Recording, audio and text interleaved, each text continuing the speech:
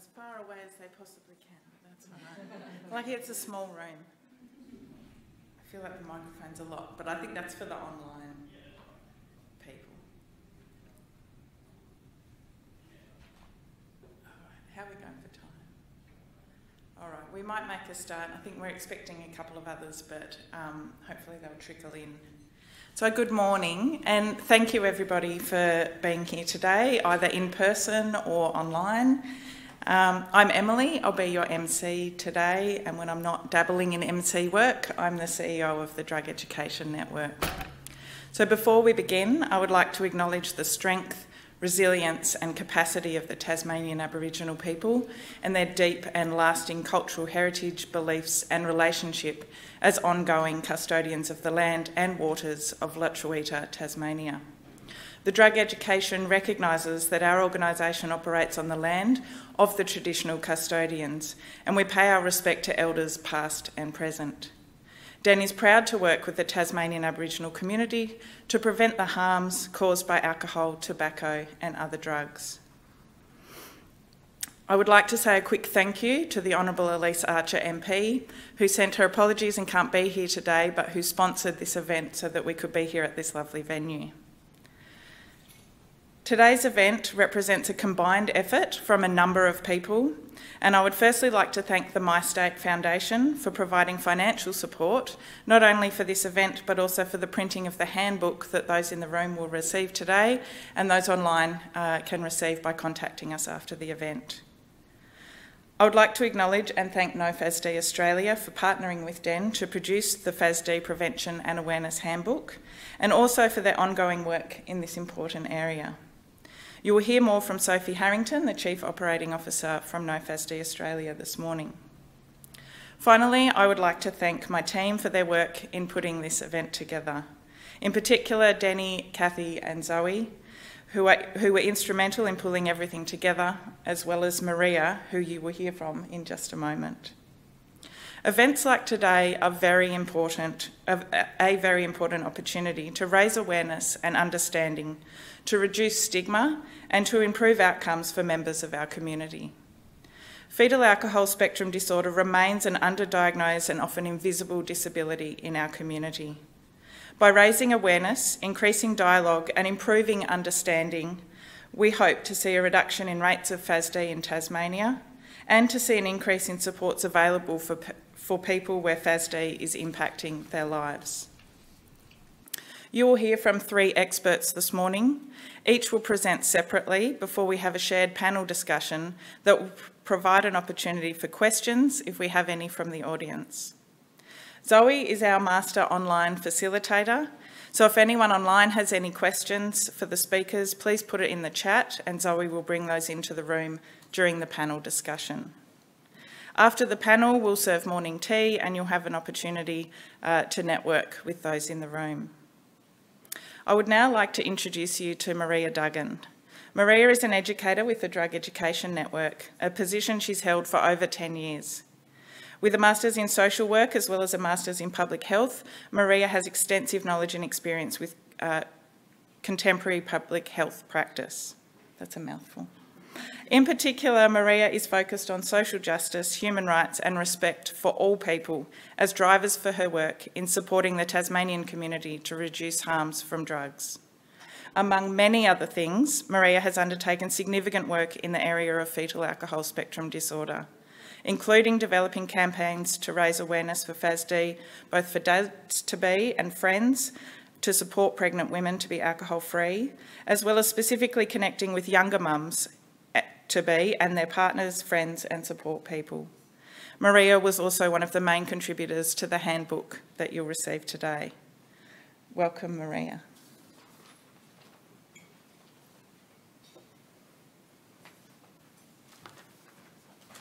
Thanks, Emily, and good morning, everyone, and hello to the folks online as well. So I just want to ask that you put up the Den slideshow if that's possible. That will be fantastic, thank you.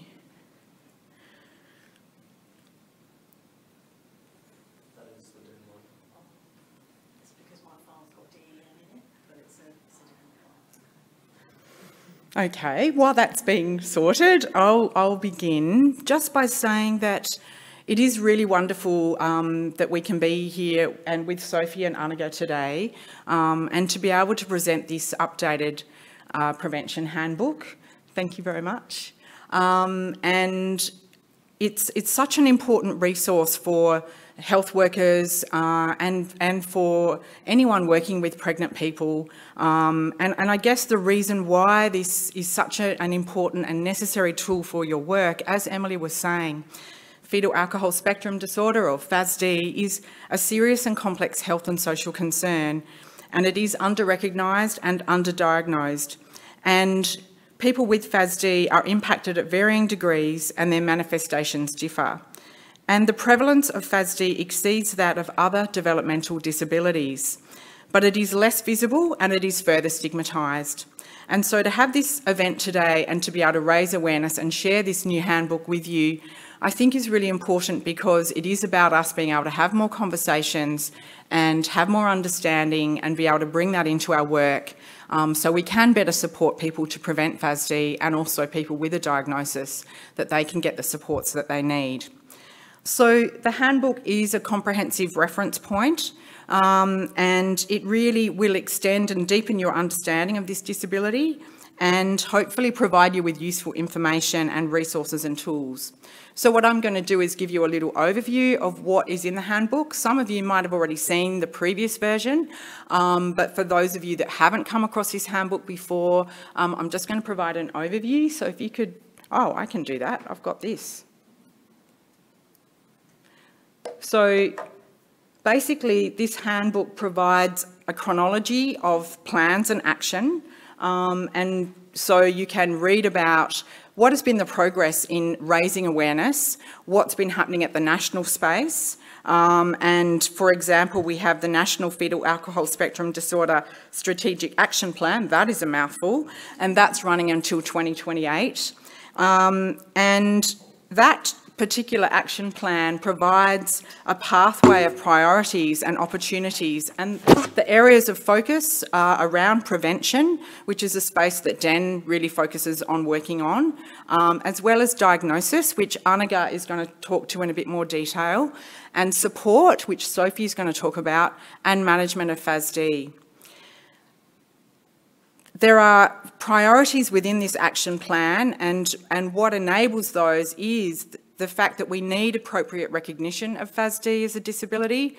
We really need to eliminate stigma. We need more education and training, policy coordination, research and evaluation. And so I guess it's for you to be able to refer to this handbook and see what's happening and see where you can contribute in this space. There was an Australian Senate inquiry into FASD in 2019, and they concluded that prevention efforts must fundamentally aim to shift societal attitudes and behaviour around alcohol consumption in the broader Australian community. And a longer-term strategy and funding for FASD awareness and education must include or be included in secondary school curriculums. And I guess, as we know, the normalisation of alcohol consumption in our community is a challenge, and it's about raising awareness and education, especially with young people, but across the whole community. And we see, and I'll share a couple of campaigns that we have done where we've aimed to broaden that conversation out into the community. The other thing about the handbook is that it spells out the updated drinking guidelines that were reduced by the NHMRC in 2020. And I guess I kind of reflect on when I was pregnant, speaking to my obstetrician. It's a while ago now, but in the big scheme of things, not that long ago, when the obstetrician said to me, a couple of drinks is okay during pregnancy. And I think this is part of the problem, is that there's still a lot of confusion. And so we have these new, really clear guidelines now that are spelled out in the handbook. And I guess it's for us to think about, how do we share very clearly this message that no alcohol is the safest option during pregnancy. So the other aspect of this updated handbook is that it's focused on more inclusive language. And No FASD Australia and Den recognise that people who do not identify as female or women can become pregnant, and we are committed to improving the health inequities faced by non-binary, transgender, two-spirit, gender fluid, agender, bigender and genderqueer folk, and that all Australians have the right to access safe and inclusive healthcare. And currently, the literature that we have focuses on the experiences of cisgender women, and in order to accurately reflect the available evidence base, the handbook discusses the evidence based on this experience.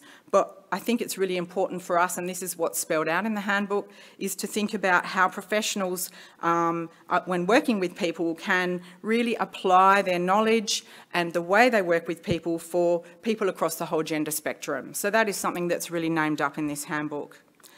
The other aspect is around diagnostic considerations, and that's something that Anaga will speak to in a bit more detail. But the handbook spells out an overview of FASD and includes a discussion of primary and secondary conditions. And for those of you who are not really aware, secondary conditions are something that develop over time when there is a chronic poor fit between the individual and their environment. And so it's really important to have that understanding, as well as what is the current understanding around how does FASD present. I won't go into detail, but that is named up in the handbook. The other thing that is really useful is around prevention strategies. And so prevention strategies, if I just go, before I go on to that, prevention strategies is something that I'll speak about in the next couple of slides, but the other aspects are around gender-centred practice, which follows on from that idea of inclusive language, but also about recognising that women often experience a lot of stigma around alcohol consumption, and that can be, if they have children, really, really difficult and a significant barrier in terms of how they go and access support. And so gender-centred practice is named up in the handbook and provides you some guidelines and thinking about how do we support women when they are really experiencing these barriers to accessing support. The other aspect that is useful for you to refer to in the handbook are the resources toolbox. And in that we have a way for you to map risk. So if you are working with pregnant people and you need to do an assessment around their alcohol consumption, it can step you through how to intervene, how to support, and what that might look like, as well as the 5 A's assessment tool and also the Audit C. So all of those resources are in one convenient place for you to be able to refer to and have those conversations and support people at that appropriate level. So that includes a brief intervention around risky drinking, for example, or if someone needs more intensive support, how would you go about doing that? So focusing in a bit more on prevention. So the handbook goes into quite a lot of detail around what prevention looks like. And people may be aware of this continuum of prevention that we talk about, primary and secondary and tertiary prevention. I guess primary prevention is an area where Den is working a lot in the school space, and there are a range of suggestions, and you can, depending on your context or the setting of where you work, refer to these strategies and think about how you can apply that appropriately. But there are also target groups for prevention efforts that have been named up by the FASD National Awareness Campaign in 2020. And those target groups are women who are alcohol dependent and of childbearing age, women who have a child with FASD and are of childbearing age, and also Aboriginal and Torres Strait Islander populations. So these 3 groups have been identified as needing increased support to prevent FASD because they face discrimination based on stigma and increased difficulty engaging with supportive services. But I think it's also important to note that Aboriginal, Torres Strait Islander and Torres Strait and South Sea Islander communities have been stigmatised as communities heavily affected by alcohol and fetal alcohol spectrum disorder. But we know that this stigma is actually false and harmful because alcohol is pervasive in Australian society, and FASD is not an issue that it's limited to just one community. But I guess prenatal exposure to alcohol and FASD are consequences of this social and cultural acceptance of alcohol use. and ready availability of alcohol in Australia. So for this reason, the problem of alcohol misuse is a community responsibility and it does require a community solution. So just to talk about raising community awareness, and these are a couple of campaigns that we have run over the last few years. And what we did, you can see the images on the right of screen. This was a campaign that we developed just to get that awareness out in the community and to have those conversations. And this campaign developed in response to the research and the evidence that was telling us that we have this cohort of older women, well-educated women who are drinking alcohol during pregnancy. And so that campaign was specifically targeting that particular demographic. And what we also did is we wanted to think about how we spread the message to women and their partners as well. That was really important, so that when we were promoting this idea of no alcohol is the safest option during pregnancy, we're not just saying to the woman or pregnant person, it's all on you, you have to stop drinking alcohol. So we really wanted to bring in the conversation and the awareness of how partners, friends, family could provide that support. So we actually did some focus testing of that campaign and the messaging with Men's Resources Tasmania to really understand how will this message land with pregnant partners. And so that's the campaign, and that's a little example of doing a campaign to coincide with International FASD Awareness Day. You're probably aware that happens on the 9th of September every year. And so the Kingston Library were really supportive in doing a wonderful display focusing on healthy pregnancy and what healthy pregnancy looks like, and those resources were available for the community to grab. We had little postcards that people could take away. More recently, the images on the right is a display that we set up in the Bridgewater Library. And this campaign, you can see it's a slightly different graphics and design. And so this was an updated campaign that we chose to focus on with young people. And again, we focus tested the messages with young people at Hobart College. So we got a focus testing group to talk to us about what messages resonate with you, what messages work for you. And so that was really fantastic to have that input and then to develop this campaign. And as you can see, it's very strengths focused, it's very vibrant, and it's really reflecting some very positive messages. And one of those messages you might not be able to see, but you can have a look at the postcards on the table down the back, is about healthy pregnancy. It's about us supporting this healthy pregnancy. So we're doing it together. The other interesting thing about this campaign that we ran at Bridgewater was that we wanted it to coincide with International FASD Awareness Day, which happened to be on a Friday last year. So Rob very kindly went out to meet with community members, and we'd lined up some community members who've worked on a previous project with us doing storytelling. They'd done a storytelling workshop, and that was about how do we have conversations with people in the community about healthy pregnancy? So they were really keen to support us. And so we set up the campaign and we had the display going for the whole week in the library. But it turned out that Friday's a quiet day at Bridgewater Library. Who knew?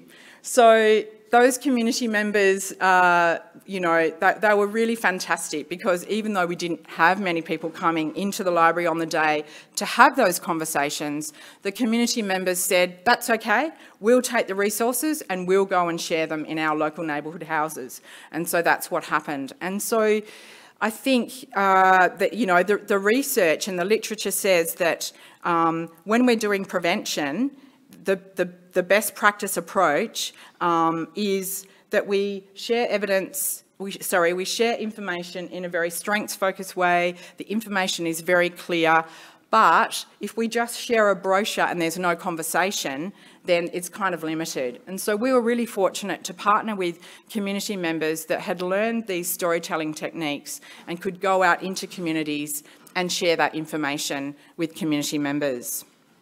The other thing I would say too, in terms of where we're heading with the work we're doing, is obviously working in the school space, and how do we raise awareness for young people and young women around a safe pregnancy. And I was talking with my daughter, she's 17, and I just asked her, so what have you noticed? What messages have you heard about FASD and alcohol in pregnancy? She said, well, my experience has been that we learn about contraception and we learn about how not to get pregnant, but there's nothing else much going on in terms of healthy pregnancy or no alcohol in pregnancy. Now, I know that's just one anecdote and that's just one person, but it really highlighted to me how, of course, schools would be doing that kind of work, and that's really important and really valid, but it does highlight the gap and where we need to do more work in schools to have this conversation, because we also know that unplanned pregnancy is a factor. And so for young women who are becoming pregnant, if they're not aware of these messages, excuse me, about being alcohol-free during pregnancy, that we really need to share that information.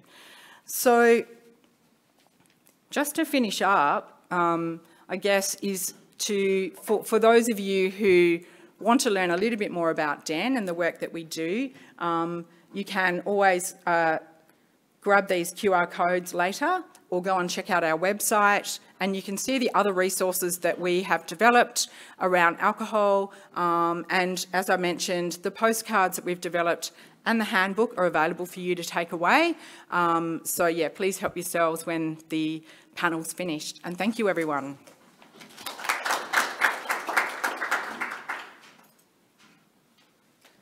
Thank you, Maria. I'd now like to introduce you to Sophie Harrington. Sophie is the Chief Operating Officer for No FASD Australia. Sophie's held many roles in the community development sector, managing regional and national teams.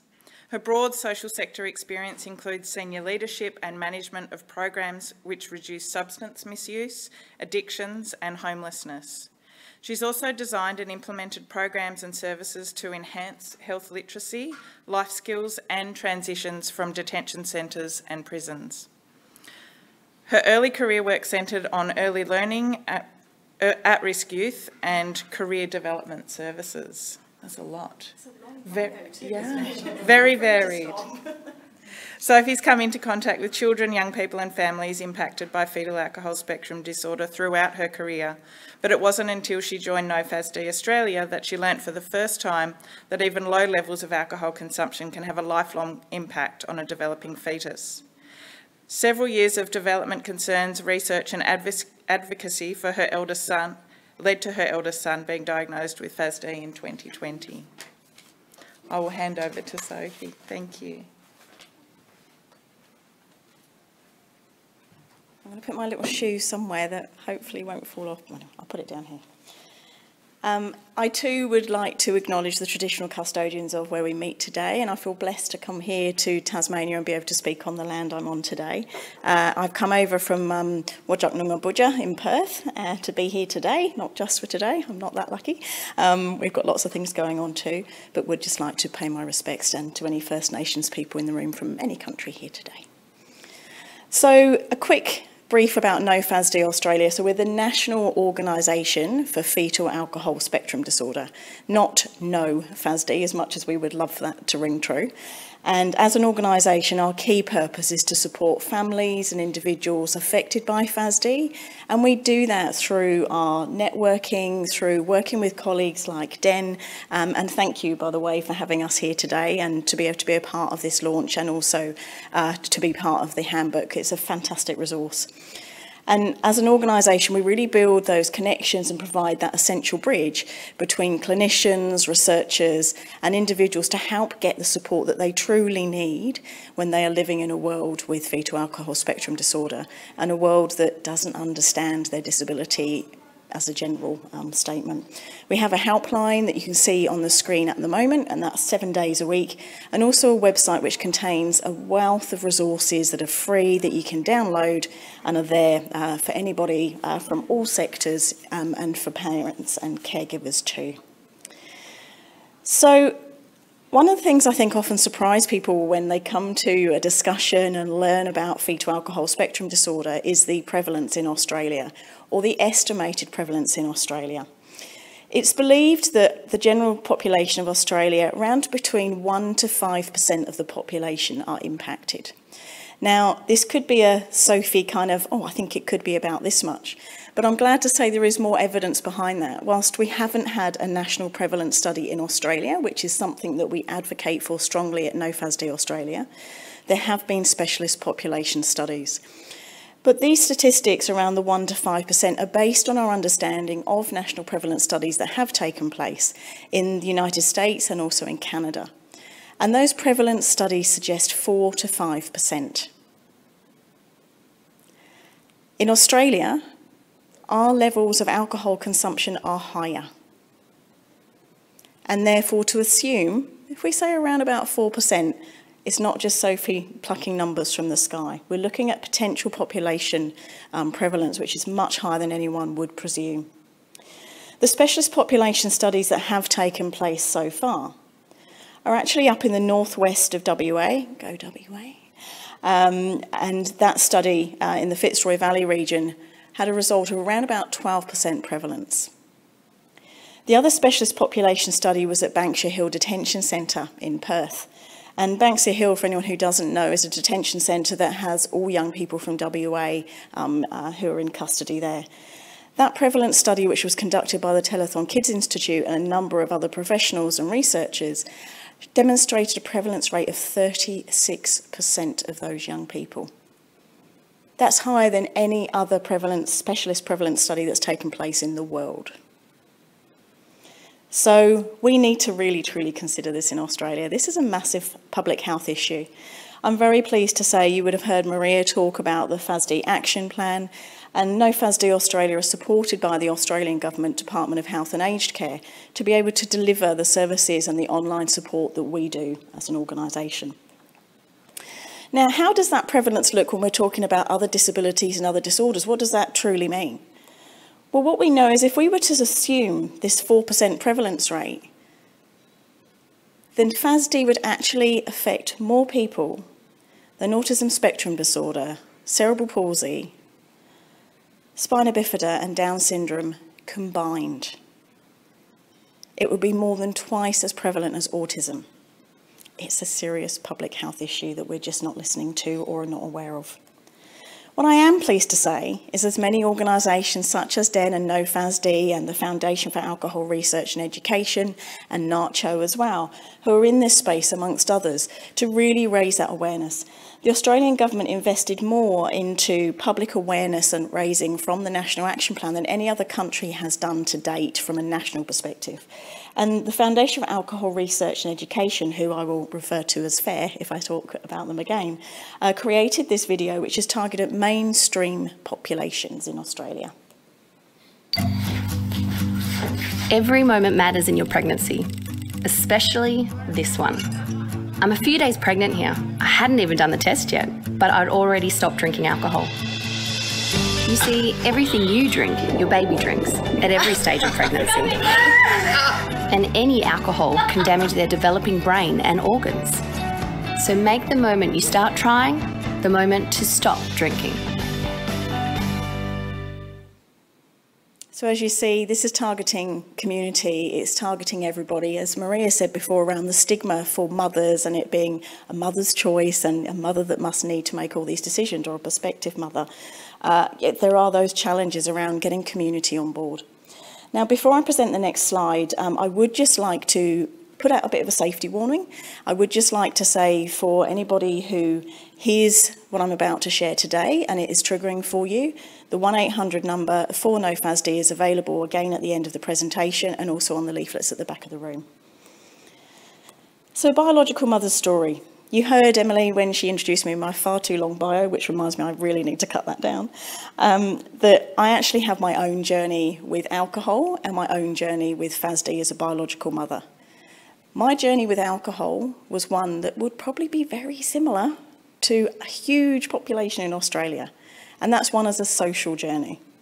I am really fortunate, I am very privileged. I haven't got to deal with the extra stigma and the extra challenges of addiction, of substance misuse or substance dependency. I have a roof over my head, I've got an education behind me, and I've got wonderful support people around me.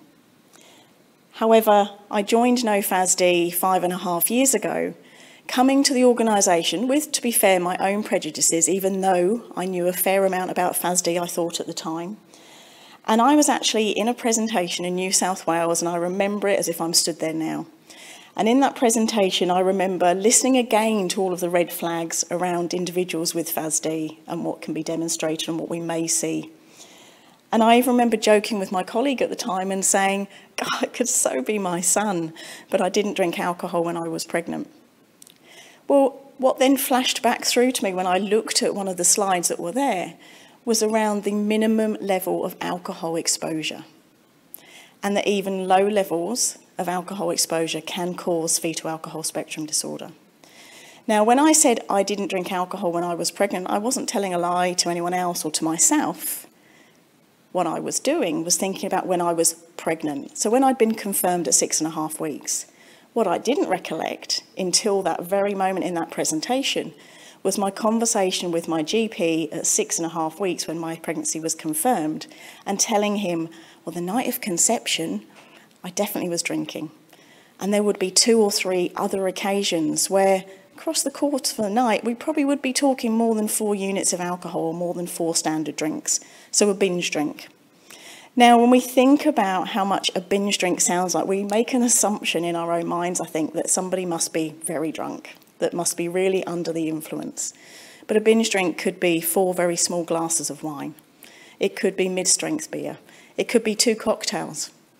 It literally could be. So we need to change and help with that stigma and that cycle. My son wasn't actually diagnosed until he was 14. And that's because I was not looking for FASD. I had no idea. And not one health professional asked me if I'd ever drunk alcohol during my pregnancy, despite the many different appointments we took our son to over the years and the assessments. Now, yes, he had many, what I look back as and call red flags, but when you don't know what you're looking for and he doesn't meet the assessment criteria for other diagnoses, you don't know that it could be FASD. So I'm really happy to ask any questions during the Q&A afterwards. I'm very open and I do this a lot, so I'm very comfortable sharing. I won't go into the details now around our son's experience. What I will say is that since we've had his diagnosis at 14, it's changed our lives, but for the positive, which some people may find quite surprising. But the difference is now, rather than judging him for the things that he wouldn't do, we now understand it's because he couldn't do them. It wasn't just adolescent behaviour, which I wasn't very tolerable about, or my husband certainly. It was actually about a brain-based disability, and we were seeing the symptoms of that brain-based disability. This is Jessica's story, and Jessica and I and another lady, Angeline Bruce, who sat to the side of Jessica, had the privilege of speaking at a parliamentary breakfast in Canberra a couple of weeks ago. And Jessica shared her story, and I'm not going to say more because she does that so well. So thank you, honourable members, and to the FAIR team for inviting me to speak today. I'm here to represent almost 1 million largely unsupported Australians who suffer with this hidden, preventable brain injury. My name is Jessica and I'm 37, and 4 years ago, after a lifetime of difficulty, I was finally diagnosed with FASD. It would take me much longer than the time that I have here to relay the utter confusion and total despair of living with this injury, particularly when it is undiagnosed. And I stand before you feeling lucky to still be alive. I have endless examples of the neurological differences, cognitive and physical impairments, sensory and nervous system deficits, and more that have profoundly impacted my life and the lives of others. The neurological differences of FASD present themselves in a myriad of combinations. It is a spectrum characterised by an uneven neuropsychological profile, meaning that individuals living with FASD may have unique strengths that mask insurmountable difficulties. Let me perhaps address an elephant in the room. My high expressive language, my ability to communicate this to you is my strength. And I'd like to think it is a measure of who I would have been without the damage. It's a nod to my lost potential and the mask that hides these facts. My expressive language may be high, But what you don't see is my poor audio processing, my rigid and literal thinking, and my cognitive processing delays, meaning, among other things, that I can't listen and understand as well or as fast as I speak. My nervous, digestive, and endocrine systems are damaged. I have never slept an entire night. I have lived with anxiety since I was 4. I have suffered mass depressive disorder since I was 16. I have the math skills of a 13-year-old. My impulse control and emotional regulation is impaired, and I cannot properly store or retrieve information or the things that I have learned, and it takes me longer and is harder to learn. I don't always know how to use the information, and I struggle to problem solve. I cannot properly plan, prioritise, time manage, make decisions, or initiate tasks to reach a goal without support or assistance. And this list is not exhaustive. What you also don't see is my vulnerability to abuse. Don't be fooled. My ability with words masks a lifetime of being unable to meet the expectations that come with using them. And I needed extensive support to be here today. The immense harm caused by the ignorance, dismissal, ridicule, and gaslighting of the medical and then specialised professionals that first my mother and then I sought in the darkest and most desperate years of my life has forever changed me and only clarified the work that must be done. FASD affects every aspect and sector of society. And my story, it's not an isolated one. My exposure to alcohol happened before my mother skipped a cycle. Please ponder the implications of that when almost 60% of Australian pregnancies are unplanned. Awareness is the key to action. Understanding the consequences of prenatal alcohol and FASD more broadly will fuel the action to transform Australian society in all ways for the better. And I hope that we can count on your help. Thank you for your time.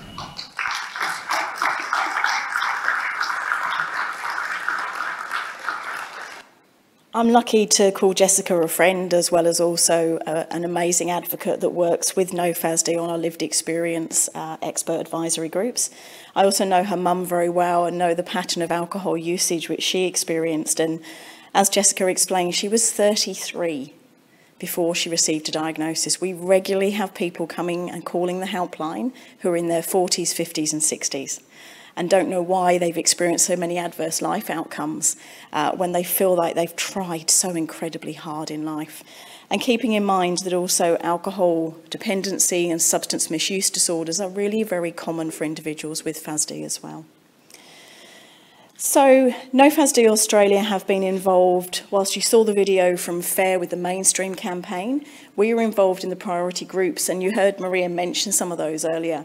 And we were tasked with developing an entry-level resource that would help to engage services and individuals who may be at risk or higher risk of alcohol-exposed pregnancies through our lived experience expert groups and discussions. And for being a mother who wasn't alcohol dependent but had no idea I had a child with FASD, we worked together to actually develop 2 key resources which are baseline. There's a poster and an entry-level leaflet. One that's of support for people who may be pregnant or could become pregnant who are on the journey with alcohol, which is of dependence or misuse disorders, and also one for AOD professionals in that space as well to help have that conversation. There are quite a number of these resources at the back for you to take with you as well.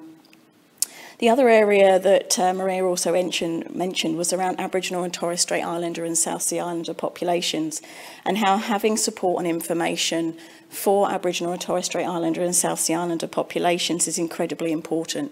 So that information is done in a culturally responsive and respectful way. And these are also fabulous resources that have recently been released by NACCHO and can be found on their website too. I'm going to end my talk there. I'm going to mention the banner that you can see to the side, which says Red Shoes Rock. For those of you that are online, you won't be able to see, but it talks about the journey around the Red Shoes Rock movement and how that was developed by R.J. Formanak, and how he was diagnosed with FASD in his late 40s. And when he was diagnosed, he would wear a suit with red Converse shoes and to raise awareness, because people would say, "Oh, I like your funky red shoes." And he'd say, That's because I'm raising awareness of my hidden disability. For anyone who has noticed I'm wearing red shoes, I generally don't wear those with my, oh gosh, that's microphones, with my dresses, but these are TWOOBs, very cool, and TWOOBs have supported FAIR to actually be able to issue lots of pairs of red shoes for us to stand out and for us to be able to raise awareness of FASD. So like Den have done over the last few years in community, please consider September the 9th as FASD International Awareness Day, and we do activities through the whole month to raise awareness. Please do contact us, have a look at the free resources on our website, follow and share on social media, because that's how we get our message out there. Thank you for your time.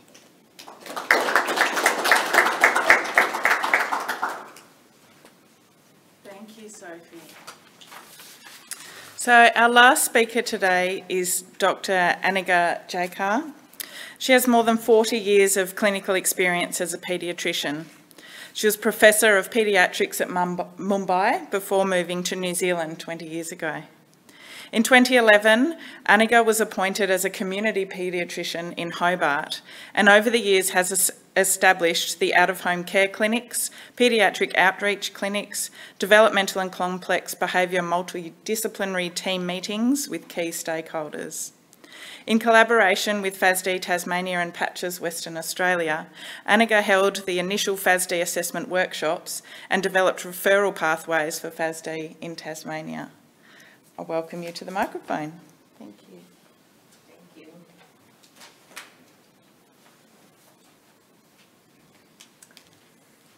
Thank you, everyone. And thank you for setting the scene for me. It makes my life easier. I've been asked to talk on FASD diagnosis and management. But before that, I'd like to also acknowledge the Aboriginal people. And on behalf of the Tasmanian Community Paediatric Service, I would like to pay my respects to the Tasmanian Aboriginal people as the traditional and original owners and continuing custodians of Lutravita, Tasmania. We acknowledge the elders past, present, and emerging, for they hold the memories, culture, traditions, and hope of their people. And we also acknowledge that the health and well-being of Aboriginal children, young people growing up in Tasmania is based on a deep and continuous connection to family, community, and country. And we are committed to Aboriginal children having the right to health and well-being outcomes which are equitable to all children growing up in Tasmania and Australia. And I'd like to begin then. How do I do that? Next. Okay. Yeah. Just looking at the diagnosis as the first part, there are different parts of the diagnosis that we need to think about if we are suspecting FASD, right? Now, as we know, FASD is a spectrum. It was originally called FAS, which is the fetal alcohol disorder, or fetal alcohol syndrome, sorry, yeah. And then we moved it towards a spectrum because there's a whole range of things that can sit under FASD. And the first thing in that is a confirmation of prenatal alcohol consumption. And sometimes that becomes difficult because a lot of families or parents will say, I have had lots of drugs, but I haven't touched a drop of alcohol. And because they don't want that label, and it's fair enough, but we cannot actually move to considering FASD until we have a confirmed prenatal alcohol confirmation, okay? Then we look at the history of what is happening. So the history of the birth, the neurodevelopmental, the psychosocial, the educational, and any medical history that is there. And then we look at some assessment. So growth used to be one of the things where it's a small head in a small child. That is no longer considered a part of the diagnostic sort of criteria. And then we look at the facial features, which are typical, and I'll show you some of them, which are called as sentinel features of FASD, where there's a thin lip, a flat philtrum, and eyes which are, where you measure the eyes to see whether they're in the range. And even the sentinel features are no longer considered the actual necessity to make a diagnosis. So then we are left with neurodevelopmental domains. That means the brain-based sort of difficulties. And so the assessment for that is complicated and requires more a battery of tests, and I can talk about that later. And these we look at in Australia as per the guidelines for the diagnosis of FASD. And once you have all these aspects, you've got a physical examination, you've got the history, you've got the alcohol consumption and the assessments, then we can make a diagnostic formulation to say whether a child has got fetal alcohol spectrum disorder or no. I'd like to talk a little bit about that picture there. It's a young patient of mine who's a Aboriginal young girl, nothing to do with FASD, but she's had quite a significant journey with adverse childhood experiences. And she's 18 now, and when we were setting up the Tasmanian Community Pediatric Service, and she said she drew some pictures for me, and one of them is this, and she said this was really blossoming through adversity. So we've used that as the emblem for our Tasmanian Community Pediatric Service, and I always acknowledge her, art when I speak at any event now. So I'm not going through this, but I really also want to highlight that FASD is preventable, okay? And so, but it is a lifelong disease once it happens. So our focus should be on creating awareness and prevention and managing early diagnosis and supports if we happen to have that secondary prevention thing. So that in capitals, it is a preventable disease, and our whole attention should be in how best we can educate Tasmanians to reduce the prevalence in our state. Okay, it's a teratogen which crosses the placenta and causes damage to the brain. Okay, and there's no level. I'm just reiterating it, what has been said, because you can't say it often enough. No level of maternal consumption of alcohol is deemed safe. And this is, when I've talked to medical students, say, oh, the same as what Maria mentioned. Oh, but our doctor said we can, that they've had children and they're okay. Yeah. So that's true. Some of the lucky ones can escape the diagnosis, but you don't know who's going to be the unlucky one. So it's better to have a consistent message which says no level of alcohol consumption is deemed safe. Okay. And also to remember that the CNS, the brain, develops from, say, 5 weeks of pregnancy. When your diagnosis of alcohol, FASD or even pregnancy is not possible. So minimum harm means if you're diagnosed, then stop drinking. But when you're planning, stop drinking as well. Okay? So that's just, I needed to say that more, even if it was a repetition. Then we're looking at how do we actually know the consumption. Now, although we said that there's no alcohol consumption which is deemed safe, one of the tools to get an understanding of how much alcohol the person is drinking is really called the Alcohol Use Disorder Identification Test. And that is what is called as and consumption. So it's Audit C. Okay, that's what the whole term stands for. Because everybody asks, what's Audit C? Yeah, so it is Alcohol Use Disorder Identification Test for Consumption. And this was a questionnaire which is used for veterans and, or the alcoholic sort of adult population where you're looking at how severe is the dependency. But in the pregnancy context, we can still use it. And the scoring is very simple. It's 0 to, I'm not going through it, it's 0, 1, 2, 3, 4. So you can get a total score of 12. However, the score does not matter as far as what we are concerned, okay? But the questions usually asked are, how often do you have a drink containing alcohol? How many standard drinks containing alcohol do you have on a typical day? And how often do you have 6 or more standard drinks on a single sort of occasion? So like binge drinking. So these are the 3 standard questions, and then they grade it and you can score it. But that's just for a technical discussion that I'm completing the understanding. Then we talked about sentinel features. So sentinel features are really looking at a small head, but what the features, they can have a small nasal bridge, they can have epicanthal folds, they can have small eye openings, a short nose, a flat mid-face, a thin upper lip, a flat philtrum, small chin, a smooth philtrum, a small chin. And the main ones are the eyes, the distance between the two, and the philtrum, flat philtrum, and a thin upper lip.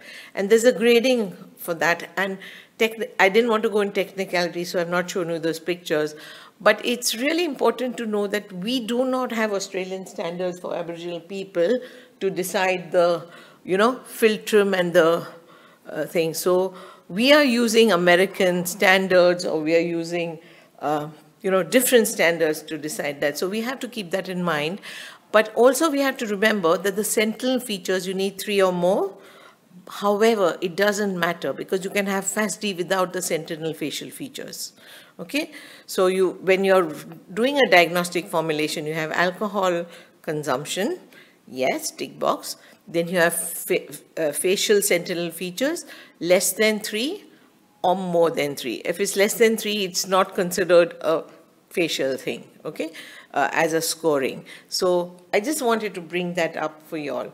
And then effect on the brain. So this is obviously that the brain has, these are distorted because I've taken it from the net, but it's a smooth brain structure. An underdeveloped brain is the real problem.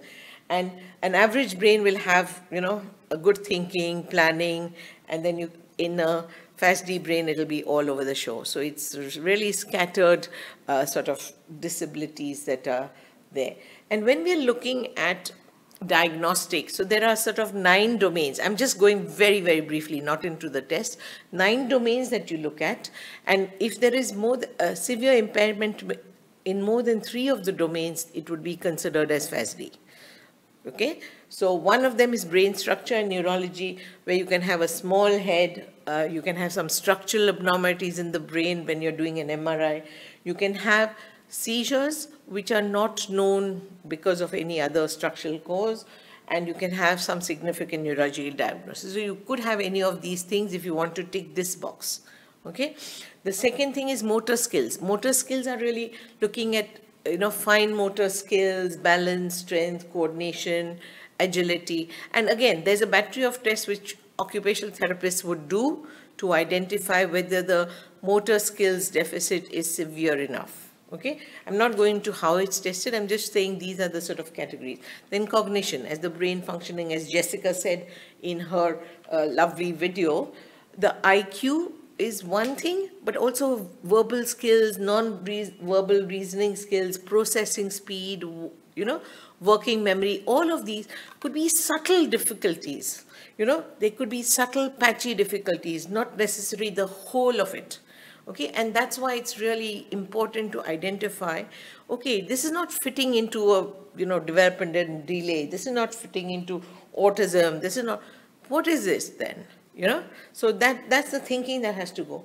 Then even language, okay, language, receptive language or expressive language.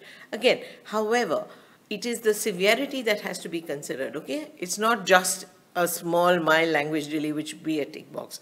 So the tests have to be robust. You would do a self-test, and the speech and language therapists would do the formal assessment. Academic achievement, skills in reading, writing, maths, literacy, all of that could be one of the domains. And then this is the same one, sorry. Why are there 3 slides? Oh, no. Yeah, the next one is the memory, okay? So the memory is overall memory, verbal memory, or visual memory. Any of those. Again, that's memory testing which is done. Attention.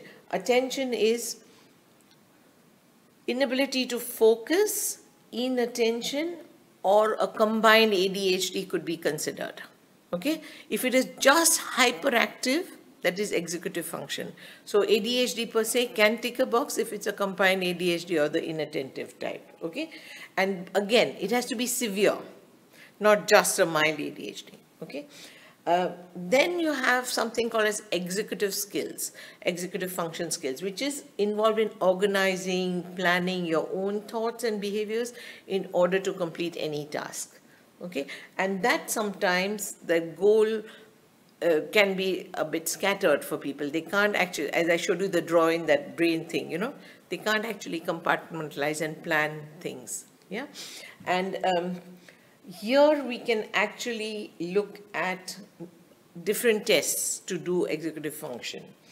And the last but not the least is the mood and the affect regulation, where you can have anxiety, depression, difficulties in social communication, and skills like that, where sometimes autism can be part of this whole spectrum, like, so you can have autism without a cause, but you can have a tick box about autism, which is in the severe end, as part of FASD.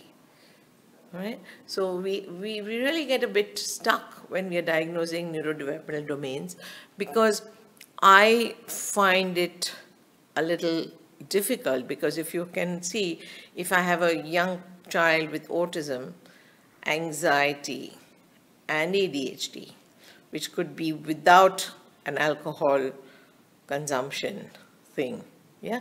But the minute there is some alcohol consumption, we are pushing them into a label of FASD, and that becomes a bit of a stigma. And it's always a dilemma, that if you can get the supports without the label, is that a better option for maintaining the relationship till a person is adult enough to focus on the etiology? But again, that's a matter for discussion. Yeah? And then coming to the management principles. So because there are some unique cognitive challenging for memory, learning, understanding, emotional regulation, you have to think of the whole picture, and the behavioral strategies may not be the standard ones you use in a behavior management plan.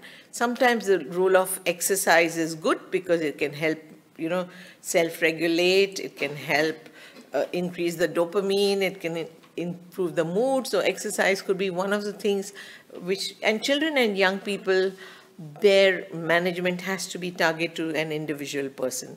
And the school support has to be an individual learning plan rather than, sit here and do this work similar to the class. So those are things which children struggle with in schools. Schools don't recognize this hidden disability. Yeah, and it's something I think we have to actually advocate for very strongly, that the support has to be tailored to helping the individual child, okay? And some of the things you can do is repetitive stuff to build competence and mastery. I think I can see Crystal nodding away there because she does the behavior management stuff. But it's really also giving them some time off, some emotional breaks, helping them to understand their emotions, naming up the emotions and helping them manage it. Simple things could be done. You can use play-based thing, you can use storytelling. There are lots of ways we can actually help manage and support. We can't cure FASD, it's a lifelong disability, and I cannot say it often enough that prevention is better. Okay, and then we have to look at whether these children can get NDIS eligibility to provide ongoing supports. And that again is sometimes a struggle, but we have to pursue it so that we can help the children, okay? Educational supports are a must in schools, not only in schools, even life skills education, and also education for higher education, skills development, training, supports for life. And one of the things this is the thing about the FASD registry, where if the people who have the diagnosis can register, and then they can be part of the sort of any new developments, any research, they can have some ongoing things. And the last thing is about raising hope and managing expectation, because quite a lot of the time I've seen in the out-of-home care setting, foster carers are very keen on getting this diagnosis, okay, because so is child safety. And that is because they feel that the supports would be available. And that's very true. But if they are teenagers and they don't really want to know, I don't know whether we're causing, so it's an ethical dilemma about, okay, we should have the label to get the support, but is that something that we need to do for that child? Is it in the best interest of the child at that point in time? I don't know. I'm just putting it there to manage expectations and I'm very sure that I would not refer a child until I know the mother has agreed that she has drunk alcohol, because I've had to take back a diagnosis which had been made previously. And this is just sharing an experience where the mum came back and said, Anaga, I don't know who and why this child was diagnosed, because I have not drunk a drop of alcohol. Okay, so will you please help take it off? So I said, yes. You know, because we have to respect what she says. And maybe she has drunk alcohol, but there's no he says and she says in this thing, because you really want to make sure that the stigma is not, you know, something which is going to damage the relationship. Not everybody is as educated and understanding of how to manage this thing, and I'm sure Sophie can talk to that more. But it's really important that we maintain that understanding before we label. And I just thought I should, you know, not say we don't diagnose it, but think of the ethics around the diagnosis. And it's more than research, and it's more than, you know, labels. It is the lives of the children we're talking about. Yeah? Thank you.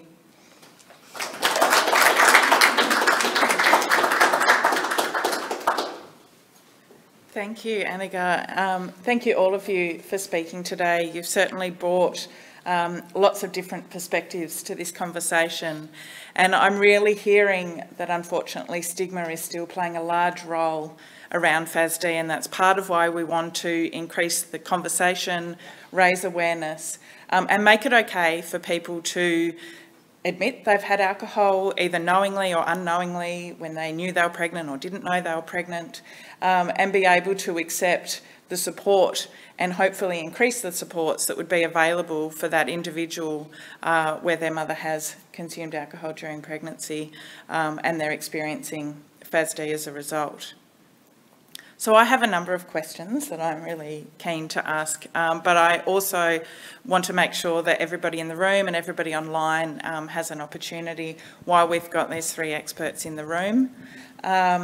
So I might start it off, and we're hearing a lot, we've heard from all of you around prevention. We've heard about what happens, the process of diagnosis. It's clearly very long and lengthy and involves a number of specialists, from what I understand. And we're also still seeing difficulties, particularly in Tasmania, in Australia more broadly, around understanding, around knowledge of FASD, and from what I'm hearing is that the support, not necessarily today, but in general, the supports that are available where there is a diagnosis of FASD are still quite limited. So I'm really interested to hear from each of you, if there were no systemic and no financial barriers in place, if you could change one thing in Tasmania in relation to FASD, what would that be?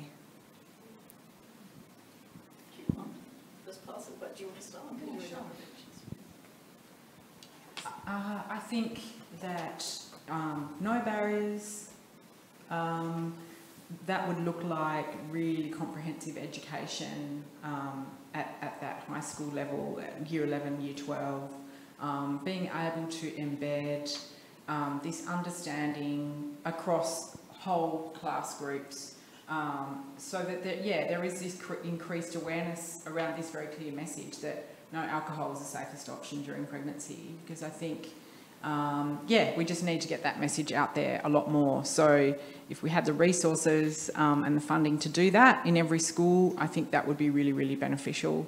And I think it needs to go, as you're saying, Emily, stigma, it's such an issue around alcohol and substance use. And we know if we take this approach of using good principles of drug education, that looks like a very clear information delivered in a non-judgmental way. So it's about doing that in a safe way so everyone gets that information, but no one's feeling like stigmatised or singled out if they may be using alcohol or any other substance at that age, that they get that information and they can use that information for their health and well-being.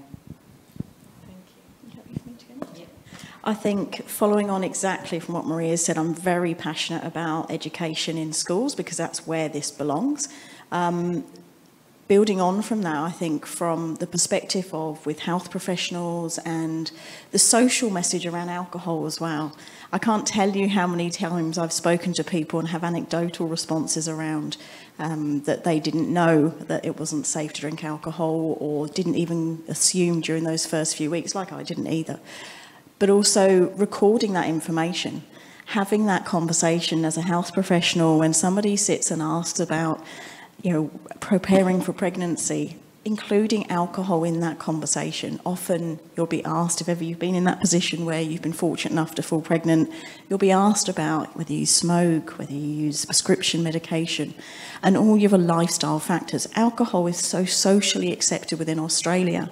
We use alcohol to commiserate, to celebrate, to do everything else. There's no stigma around drinking alcohol.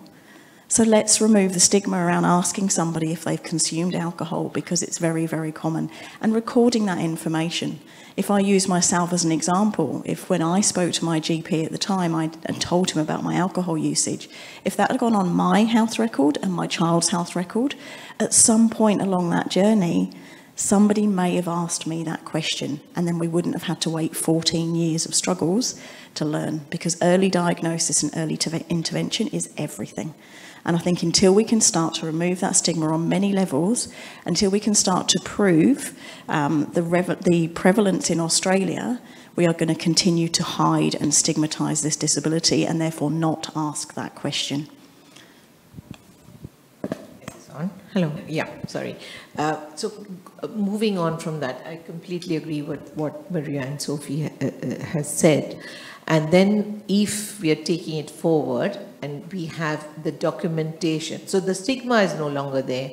The honesty of saying, okay, I've drunk alcohol, I didn't know I was pregnant, or I drank it, I tried to reduce it, is documented in the antenatal notes officially, and you have an Odyssey tool written out, then we have it known that this child is at risk of FASD, and then if there is no problem with funds, I would follow those children up as in an early developmental clinic and give them the supports, have the proper attachment, have a whole multidisciplinary team looking at if there are any lags, how do we do an early childhood intervention and identify the problems as they are, and we will minimize and the damage of the nurturing part of it, although the structure may not be helped, and then we can have a better outcome as a potential.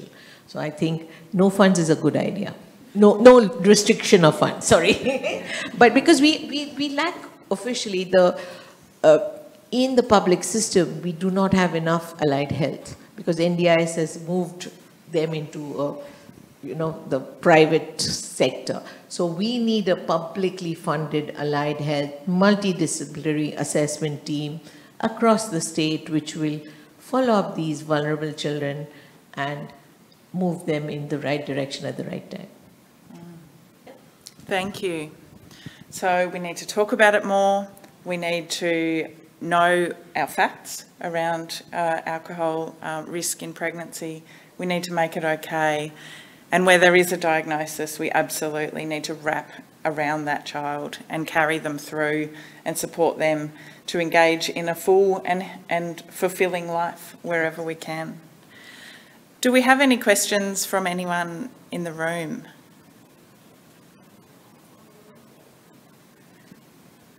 Ali. Hi, I'm Alison. I'm the CEO of the Alcohol, Tobacco and Drugs Council. And thank you so much for your presentation this morning. Mine's actually just a thought, having had two unplanned pregnancies myself, is where in the prevention space, or is there work happening in the family planning side of it, so that when, because there's a lot of communication, I guess, that goes around how to avoid pregnancies, for example, if that's not what you're planning to do at that time. But I don't think anywhere in there they talk about the link across to the challenges or the risks associated with those unplanned pregnancies, and if you are a social drinker. It never comes through in any of those conversations. I'm just wondering if there's any work or anything happening in that space. All I'm going to say to you at this point is no. Because the reality is trying to get that prevention messages out there is incredibly difficult, and we do work behind the scenes as an organisation to make those kind of conversations happen, or to lead into those conversations.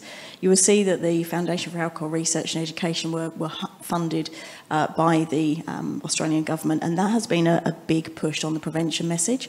So we, and I say we because I'm involved in sharing my story quite a lot in those forums, but talking with the bodies for allied health professionals, in the space of the GPs networks, psychology networks. So certainly around the allied health and professional space, that's happening a lot. And midwives, there's a number of areas like that. In the family planning space, it's still a work in progress, absolutely. Yeah, I can imagine that would be a useful space. Back to when myself was at school, certainly a lot of conversations around that aspect, but to then bring in the additional conversation of this is a medical or clinical issue could also help to take some of the stigma away. Yeah, absolutely. Very much. Thank you. Good question. Something for us to work on together then. Yeah, I'd like to respond to that too, Ali. I think just having recently had a conversation with Family Planning Tasmania, I think they also recognise it's a really tricky space, unplanned pregnancy, and how do you raise that awareness? And it got me thinking about, I guess I came back to the idea of how do we talk to young men and young women around alcohol, the risks of alcohol to their health. And I think it's about, I think there's a message there. If someone has an unplanned pregnancy, it's very clear that we say, okay, so now you know you're pregnant, the best thing you can do is stop drinking alcohol. So that's one of the messages that's being shared, but it is that kind of window of time, where there is a risk. And so I think for me, what I see is that it's about raising awareness of the risks of alcohol to health and wellbeing generally, and that FASD is part of that conversation. So there's a lot of other issues around alcohol misuse or even just, binging on alcohol. And as Sophie said, that only needs to be 4 standard drinks. So I think there is a role that we need to really step into raising that awareness for young people. I also think that we don't talk about fathers very often. And, the role of the dad in not drinking and supporting the mother by not drinking is there. There is some research in Canada, really, where they talk of alcohol impact on the sperms and the genetics and the sort of looking at the epigenetics and how, if the epigenetics, that is the influence of the nurturing, can impact how alcohol affects the baby to have, the risky features or not. So there is a lot of undercurrent, so ongoing research on the genetics of why a mother who drinks, one of them could have a FASD baby and the other could get away with it. So it's still out there because we haven't really got the full picture of why one mother could get a badly damaged baby and the other could get away with the same level of drinking. And that's why it becomes really confusing, and we need a really consistent message to say no alcohol is the best option. Thank you. I was just reflecting when you were speaking, we got to a point with packets of cigarettes where the health warnings are huge. It pretty much is the packet of cigarettes. But if you look at a bottle of alcohol, the warning and suggestion that you don't drink when pregnant is minuscule and hidden in amongst a whole lot of other information. So it'd be amazing if half the label on any bottle of alcohol was don't drink if you're pregnant. Can I respond to that? Yeah. And that's a really good point, actually, Emily, because it was of the 1st of August this year that it became mandatory that there had to be the clear label on all alcohol products. So as you say, it's not like a cigarette packet where you see a baby on a ventilator across the whole of the packet, but that was a 12-year struggle, a fight, I would say, to get to that point. And it now has a red circle and a red line through it, and it says that it's a pregnancy health warning label. And realistically, until you have something as basic as that, you cannot put that message out there and make people believe it, that alcohol is a poison to a developing fetus. So that was a really powerful move to make that happen. I think it's a great effort. Yeah. Thank you. Any other questions from anyone here? I might ask some extension to that. if this prevalence is around 5% of the population, that's a really significant harm caused by the alcohol industry, knowingly. And what would you think would be the next steps in terms of regulation or labelling? What would that look like in terms of harm minimisation relating to alcohol? Again, if our funding was unlimited, or if we could do that, what would we do? Can I speak as Sophie rather than Sophie from No FASD Australia? That campaigning by many across that more than a decade of time to get the alcohol label was fought strongly by alcohol lobbying groups, with comments made, I won't say who made the comment, but along the lines of that, well, if we put a red circle and a line through it, suggests it's like poison. I won't say what words I used to respond to that idea, but until that message is out there, it's tough to do. So with no limitations, no boundaries, it's about having an even clearer message. It's about, in my opinion, the alcohol companies actually funding that health prevention message from a point of view for all of society. I also live in the real world and know that's probably not going to happen, but I think far more regulation in the future absolutely has to happen in that space. That probably doesn't totally answer your question, but I'm being a little bit careful what I say at this point and what I would like to say. I'd also like to respond to that and say, I think more generally in our society, we see the influence of the alcohol industry, not even like if we think about how hard they pushed against that campaign, but just the pervasiveness of alcohol, linkage with sport, promotions and so on. And it just contributes to this overall normalisation of alcohol consumption in our community. So I think that, if funding was not an issue, I think, but it's also about that influence at that governmental level as well, to increasingly reinforce the message that, alcohol is a harmful substance. We need to use it with care, and to bring that message to the forefront and really have more controls around the influence of the alcohol industry in a lot of different spaces in our society. I'd like to add to that and just think not just about alcohol, but all the substances. With the substance abuse in pregnancy can have similar effects. Alcohol is the one which has been tested, and we know the documentation, but we really don't have an idea what methamphetamines, what weed, what all the substances young people use when they're pregnant, actually what is the impact. So we're going to learn about that over the years, but I'm also hopeful because the cigarettes thing took 20, 25 years to actually come onto that package, right? So hopefully at some point alcohol would also be something that we can think, because I remember sitting in planes where people were smoking at the back. You have to go to the toilet. You could get the whole I still remember that as well. passive smoking. So, Yeah. Do we have any online questions? No, we're good. You guys have been very thorough, clearly. I'd like to make a statement, if I may. Yes, of course. I guess I just want to say, because we're talking about the impacts, we're talking about deficits, we're talking about challenges and the struggles. I would like just to say, in terms of when I think about my own son and the families that we support and we engage with, as you saw when Jessica was speaking, there are so many strengths for individuals. It's just because we don't look for them, because we don't expect to look for them. And a comment that I think you made before was around looking at expectations and changing expectations. And that's the reality. When we know that somebody has a FASD diagnosis, or we suspect they may have, putting the right interventions in place, putting the right supports in place, and changing our expectations changes their lives and our lives. And that certainly is something we hear continuously. And when you see somebody like Jessica, or you see Jessica speak, her super strength is her ability to speak and to articulate her words. That's not my son's strength. But if you ask him to watch YouTube videos repetitively, he'll rebuild a motorbike for you. But he couldn't read the manual to do it. Not because he can't read, because he's a great reader, but he can't comprehend what he reads and follows through.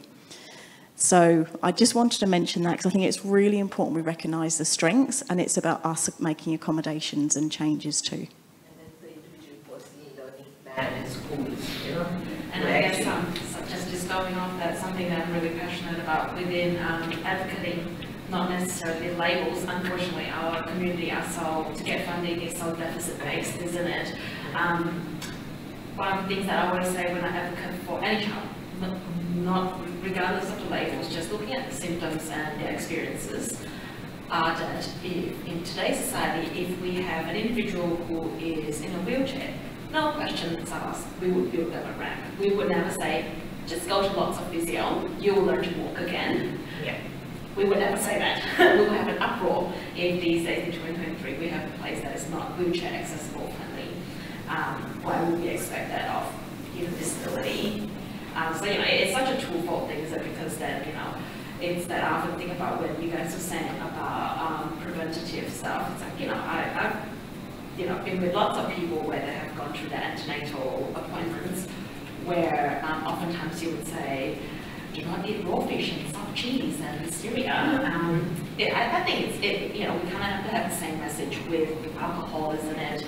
Because we focus so much on raw fish, soft cheese, and even you have to take folic acid before conception, not after. So it's kind of like, well, alcohol is like a no-brainer. We really looked at the symptoms that are probably not as harmful, still harmful. There is lots of talks about listeria for as long as we know about soft cheeses, raw fish, and dairy food, but not alcohol. And just on that, around about 7 people a year from research it demonstrates will be exposed to listeria. Around about 7 babies, around about 15,500 babies will be exposed to alcohol and have FASD. Thank you. I'm just reflecting on, you're talking through the sort of the diagnostic criteria and some of the presentations, behavioural and cognitive and executive functioning, and these are issues that we often see in children for a variety of reasons. And I was just thinking about a barrier-free world where every child has an individual management plan in the school system, and that every child has the potential to have really clear routines, really clear instructions, periods of time out, that anyone would benefit from that, whether or not there is some sort of disability. Thank you very much. It's been very informative and really appreciate that you've brought so many different perspectives to the conversation today. We will wrap up the formal side of things now. We have some afternoon tea here. There is a table full of resources that you're welcome to take as many copies as you like. If they don't go, we'll just have to pack them up and take them back to the office. So please feel free. If there are particular resources you would like more copies of that, and there aren't enough here today, please come back to Den and we'll coordinate through Sophie if there are no FASD resources to get them to you. Thank you again, everybody, and please help yourself to something to eat.